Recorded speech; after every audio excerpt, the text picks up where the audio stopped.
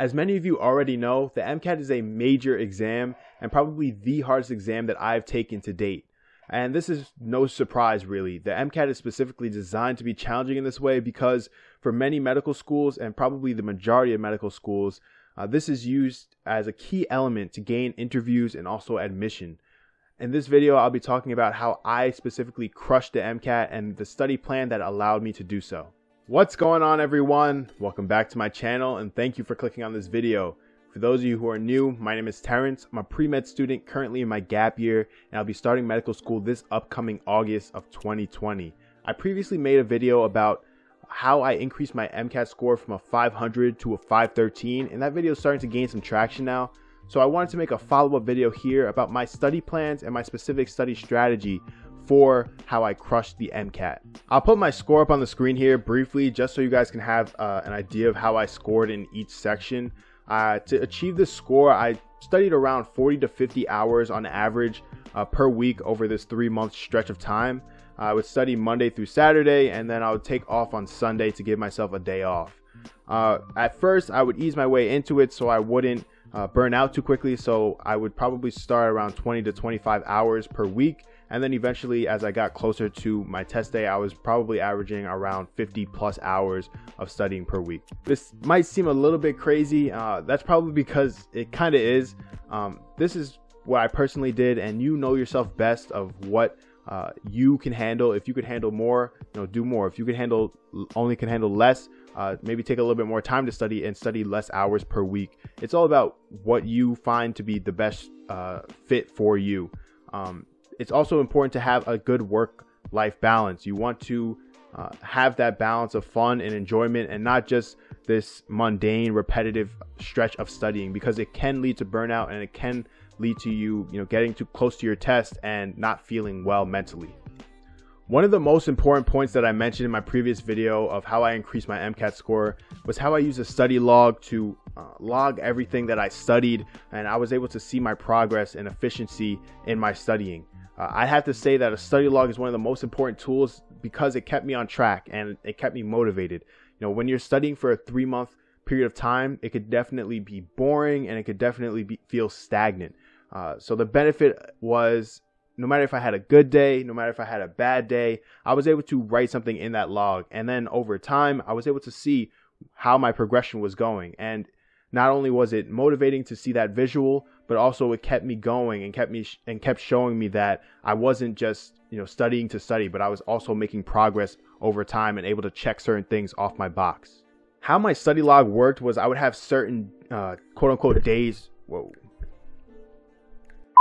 How my study log worked was I would have certain days, quote-unquote, in my calendar. So at first, I started with a different subject each day, so one subject each day on top of CARS every day. And then eventually, I got it to a point where I was compounding multiple subjects in a day of studying. So if it was a biology day, I would write in the beginning of that day all the things that I would plan to do, or even the day before, I would write all the things that I plan to do in that day for biology. And in one column, I would write the things I plan to do, and then the column next to it, and I'll show this on the screen here, I'll put the things that I didn't accomplish from that list. So I know for now the next week I could see what I need to do for the following week going forward. Along with the study log that I did on the day-to-day, I also had long-term goals. And what the long-term goals did was it allowed me to see over 2 to 3 weeks, 2 to 4 weeks, 4 weeks, 6 weeks, what I needed to get accomplished. And it kept me on track so I wouldn't fall behind in my studying process. For me, my first long-term plans were to study strictly content for the first 4 weeks of studying. So from week 1 to week 4, I didn't do any MCAT style practice questions. All I did that were basically practice questions were the CARS questions. So I wanted to do CARS every single day.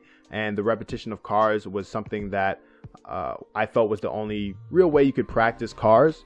Other than that, I was getting all my science content in. I was doing all the memorizing content. So memorizing the formulas, memorizing the charts, tables, pathways, facts, definitions for psychology and sociology I was also doing in this time.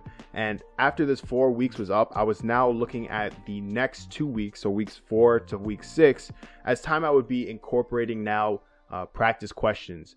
I didn't do practice questions right away because I wanted to get as much time in with the content as possible so that I can know once I get to the practice questions where my weaknesses were. Also, the reasons I didn't do the practice questions right away is because I didn't want to waste them. I didn't want to get to the practice questions, do them, and then have the answer in the back of my head when I did them another time and just get questions wrong because I just didn't know what I was looking at, or I didn't know what certain words meant or what certain definitions were. So I wanted to make sure that I at least made the most of every single practice question I had because I knew that they were valuable and important for my studying process. So into the 4 to 6 week point that I was mentioning before, at this point I was studying multiple subjects a day. So at first I was just studying one subject a day, let's say biology one day, biology and maybe biochem the next day, maybe gen chem the following, maybe organic chemistry the following day after that, kind of like a cycle in that way. Now at this point I'm studying multiple subjects of different sections of the MCAT exam in one day, and I'm also doing CARs every single day. On top of my studying in multiple subjects and reviewing them through my notes, I was also doing, let's say, 3 to 5 passages per study group. So let's say I was doing biology and then physics that day, I would do 3 to 5 biology passages and also 3 to 5 physics passages on top of my CARs practice. And as we approached week 6, I had made week 6 the time where I would start doing full-length practice exams. So from weeks 4 to 6, I was essentially practicing and put my mind in a state where I was essentially practicing for a real MCAT exam. So I wanted to treat every single practice test as if it was the real deal. So I would prepare weeks 4 to 6, incorporating my practice problems into my studying, and I would prepare from 4 to 6 basically as if I was studying for the real deal coming up at week 6. Now from week 6 all the way up until week 12, which was my actual exam date at the end of 12 weeks, I was taking one practice exam per day, and this just allowed me to build up a lot of stamina, a lot of endurance, just understanding and preparing myself for the mental strain and just getting used to that mental strain of taking a 7-hour straight exam. The following days after my full lengths, I would review them. So I would take a full length exam, let's say on a Friday, and then spend all Saturday reviewing that full length in detail, understanding what I got wrong, why I got them wrong, and the types of questions I was getting wrong. I put all my wrong things into a wrong notebook. So all the things that I was struggling with or kept repetitively getting wrong, I'll put into one notebook to review and study later. And that's how I pretty much prepared for the following week, seeing what weak points I had, always touching up on my weak points and also focusing on my strong points, but kind of tailoring it based on how I did on that practice exam and what I needed to really focus on, so that the following week when I took another one, I didn't make those same errors. And in the 6 to 12 week period, I was no longer learning new material. So I mentioned how in the weeks 1 to 4, I was studying just content. So by the time I got to week 6, I had probably seen every single thing at least one time. And now from week 6 to 12, I was not only reviewing some of the strong points that I had, or some of the nomenclature, the charts, tables, all the memorizing contents, formulas. I was keeping that sharp, but I was also now focusing on my weak points and just refreshing content from week 6 to week 12. I didn't write down specifically how many passages I was doing per day. So I mentioned before how I was doing 3 to 5 passages per subject. I didn't write down how many passages I was doing per day because they varied day to day. But I'd say as I got closer to the exam, I was probably doing 80 to 100 questions a day at this point. I was going through flashcards, I was doing freestanding questions, and I was also doing passage questions on UWorld and also the AAMC question banks for each section. And I would just go through, let's say, 20 questions at a time, and I'd time myself, and I'd go through and look at the questions and understand what I got wrong, put the wrong answers in the wrong notebook, and then repeat every single day with different subjects just like that. So repeating this over and over, eventually got to my final practice test, which I took 1 week out from my actual test. And I made sure that the practice test that I took 1 week out was an AAMC test. And I alternated back and forth when I was going. So I used AAMC and I also used Next Step. And as I was going through, I was doing AAMC, then Next Step, then maybe AAMC again, Next Step. And what this allowed me to do is not only change it up, but I could save some of the AAMCs for when I needed them at the end, because they are so accurate and they are more realistic for what you're going to get on the actual exam. I made sure I saved the AAMC for the final tests I took before my real thing. So that was pretty much my entire breakdown from week 1 to week 12.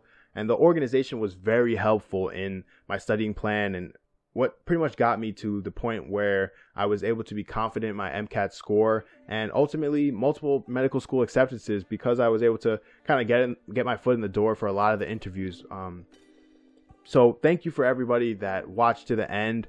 And if you have any questions about things that you want me to clarify, please make sure you leave a comment down below and I'll be sure to clarify anything that I might have brushed over in this video. Please subscribe if you're new. I'll be putting out weekly videos just like this one on the MCAT, my pre-med experience, also admissions, and my future experiences as a medical student. So please subscribe, like the video if you enjoy this video. Good luck to everybody taking their MCAT. Study hard, you can do it, and let's get it.